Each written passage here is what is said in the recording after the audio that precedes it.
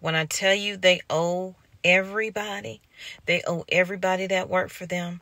They owe the light company, the water company, the food vendors. They owe everybody. And because of that, the state has stepped in and told them they have to shut it all down. $600,000 that they owe. And that's just for employees.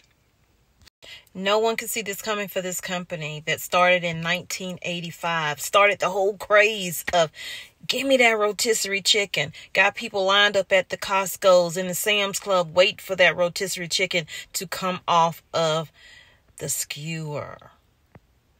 Who saw this happening? Anybody that's been paying attention saw this happening. Boston Market is closing many locations. What I didn't know is that Boston Market was once owned by McDonald's, but now they're facing closures of dozens of stores. They're facing lawsuits over unpaid bills. Just this week, New Jersey ordered 27 Boston Market locations to shut down over wages not being paid to employees. What is happening? Many of the locations, if you could find one open, didn't even have staple items on their menu. There was one lady who had a coupon for a buy one, get one free. She went to her local neighborhood Boston Market. It was shut down. So she went to one 10 miles away. While they were open, they didn't have the staples. They didn't have rice, soup, mashed potatoes. When I tell y'all these ingredients are coming up missing, and yeah, it may suit you fine. You could change and you could eat something different. But what do you do when you are a business and this is what you're serving? Eventually, you will go out of business because you will lose customers.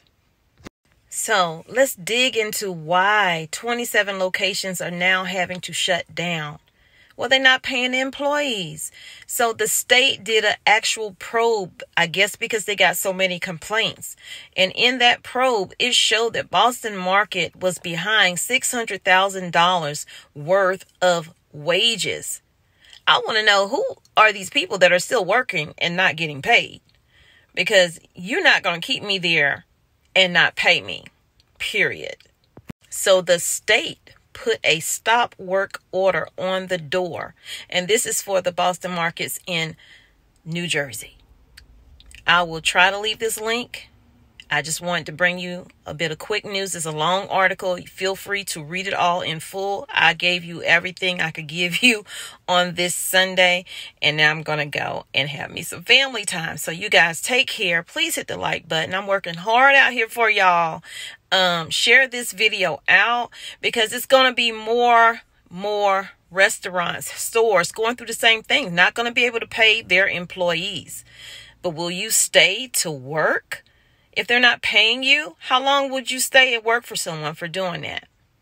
And trust me, I'm not saying I don't understand. I know it's difficult to pay employees and pay lease and lights and water and all that stuff. I had that issue in 2008 when everything just went kapooey, you know, and I lost my business also. So I'm coming from a place of ownership and working for people. So it's difficult on either end, but there's no way in the world I would stick around for y'all to work me like a dog and not pay me my money. So y'all take care, stay safe. I love you, but God loves you more. Let's pray for everybody. Everybody needs prayer right now.